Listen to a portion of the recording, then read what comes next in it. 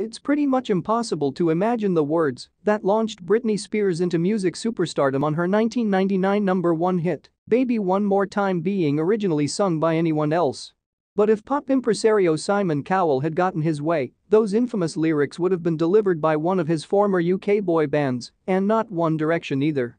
I had a boy band at the time called Five, who I'd put together. We were just on the verge of breaking them in America, Cowell told his America's Got Talent co-star Howie Mandel on his podcast Howie Mandel Does Stuff. Someone phones me from America and says, "I've just been played this song. It was written for TLC." But after the No Scrubs trio passed on, Baby One More Time, Cowell knew that the song was a hit that could take Five all the way to the top in the US. "I was like, oh my god, I've got to have this song," he said.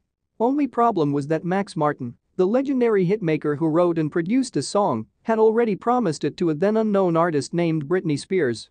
He went, "No, I've promised to somebody else," said Cowell. And I said, "Who?" And he went, "Britney Spears."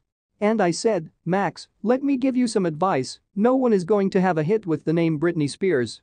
She wasn't even known." Cowell even offered to sweeten the deal with the sweetest of rides for the Swedish songsmith. I said, "Well, I'll send you a Mercedes 500 SL if I can have the song," he said.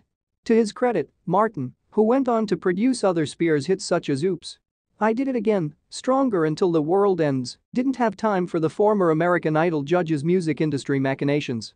"He's honorable," said Cowell. "He promised the song, and he wasn't going to break the promise. And look, he made the right decision." And from it all, there grew a record biz bond between him and Martin. "We're still good friends now," said Cowell. "Listen, I would have taken the car. And don't forget, no one had heard of this girl before, so he was not going to break his promise. So I missed out on that, but that's how we met."